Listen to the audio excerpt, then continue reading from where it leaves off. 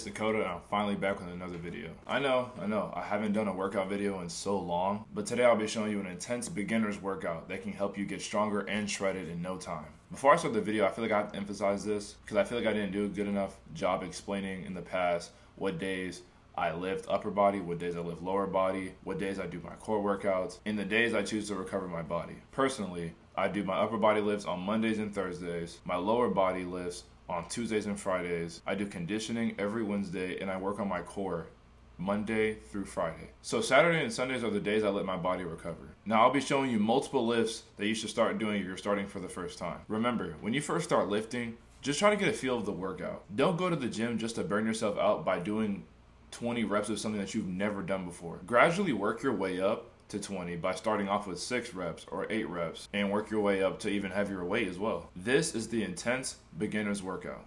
Let's start the video. Okay guys, I promise I'm not going to talk as much throughout the rest of the video, but I will say this. There are a total of 5 upper body workouts, 5 lower body workouts, and 3 core workouts that I'm about to show you. I suggest that when you start this workout that you choose, 3 upper body workouts, 3 lower body workouts, and 2 core workouts to do on those certain days. If you feel comfortable doing all of the upper body, lower body, and core workouts that I'm about to show you all in one sitting, then feel free to do so. My goal is just to gradually work you towards doing more intense workouts. However, everything I'm about to show you for the warm-up and conditioning workouts, I would do each workout that you're about to see. Let's begin the video.